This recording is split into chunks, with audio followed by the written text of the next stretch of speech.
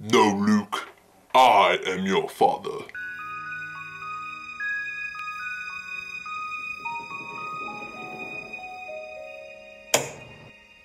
What's up, everybody? Welcome back to my channel. Happy May the 4th. We gotta do it. We gotta say it, guys. So let's get ready. Let's say it all together. May the 4th be with you. I just had to do it. So in celebration of Star Wars Day, I'm gonna be ranking the Star Wars movies. Now, before I get into my rankings, I'm not gonna be including episodes 7 through 9. That's not Star Wars to me, alright? To me, Star Wars is George Lucas, episodes 1 through 6. That's the saga. So, as far as I'm concerned, Disney can suck these Force-sensitive nuts. If you want me to make a separate video explaining why I don't think those movies are good and why I don't consider them to be Star Wars, I can do that. Leave that in the comment section below. But I'm going to focus on the good stuff today, so let's go ahead and focus on episodes 1 through 6. So I'm going to be ranking the movies from best to worst. So as my number 1 all-time favorite Star Wars movie, it's got to be between episodes 3 and 5, and I lean towards episode 3, Revenge of the Sith. This is my favorite Star Wars movie, and not only that, it's one of my all-time favorite movies, period. Let's just start with the music, okay? We all love Star Wars soundtrack. I mean, it's one of the most iconic soundtracks ever. And in particular, episode 3 has some of the best scores in there. I mean, talk about the Imperial March. Some of just the best music you're gonna hear from Star Wars is in Revenge of the Sith. The lightsaber scenes are the best in this movie. I mean, it's hard to argue any other film having better lightsaber scenes. Maybe episode 1 because of the Darth Maul, but all in all, I think episode 3 has some of the best fight choreographed scenes. I mean, the lightsaber duel between Anakin and Obi-Wan and Mustafar is just perfection. Now, there are some criticisms about this movie's dialogue, and I understand there are some one-liners that are a bit iffy. A security hologram of him killing younglings.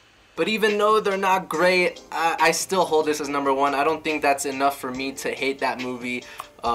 Star Wars Revenge of the Sith is my number 1 all-time favorite Star Wars movie. So moving on, number 2, it's gonna be episode 5. Like I said, this is a very close second to Revenge of the Sith because it's almost a perfect film as well. I mean, so the way I like to explain it to people is like, if you grew up in this day and age, you would say LeBron James is the best basketball player, right? But if you grew up back in Michael Jordan's time, you're more than likely going to say MJ's the best, right? You're going to side with the guy that you grew up with more than likely, and I grew up with the Star Wars prequels, so that's why I tend to lean towards episode 3 more than episode 5, but make no mistake, episode 5 is a fantastic film. And I want to talk about this scene in particular, because we all know the famous scene from this movie, Luke, I am your father. Awesome scene. I mean, we can go into depth about that, but the scene that I think doesn't get talked about enough is the scene where Luke Skywalker gains his consciousness back in the Yeti's cave and sees the lightsaber that's about a couple feet away from him, and he has to use the Force for the very first time.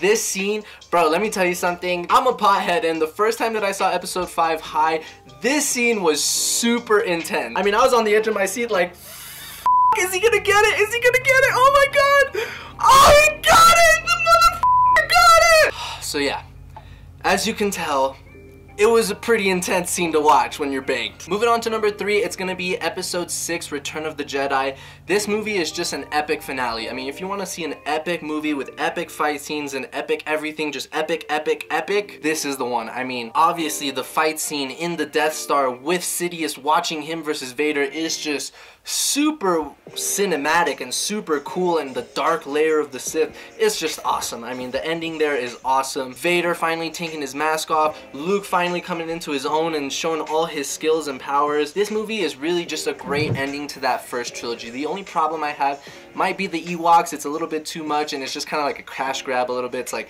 oh, I see what they're doing here. They're just making this so they can sell all these toys. And then they made a spin-off with that movie.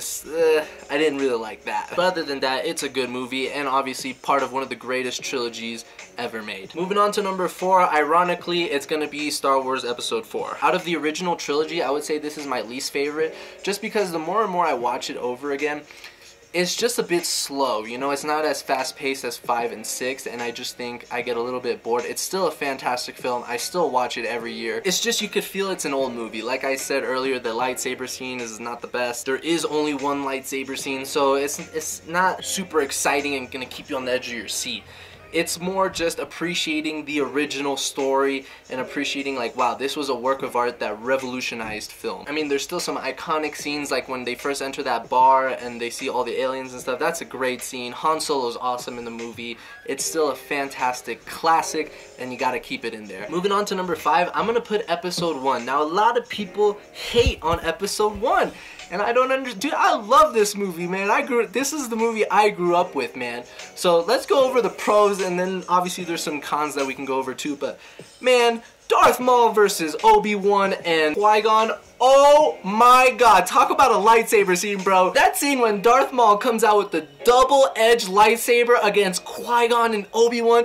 Tell me that's not one of the most badass scenes you've seen. Tell me that is not one of the most badass scenes you've ever seen. Oh, I love, to this day, that scene is kick-ass, man. Yes, Anakin can be annoying as a kid. I get it, bro, but like I said, man, I grew up with these movies. I cannot hate on them. And episode 1, I love episode 1, especially with Darth Maul and all that, and Qui-Gon. I love Qui-Gon, one of my favorite characters, but I gotta put him as number 5. I cannot put this as the last one. I have too much room in my heart for this movie.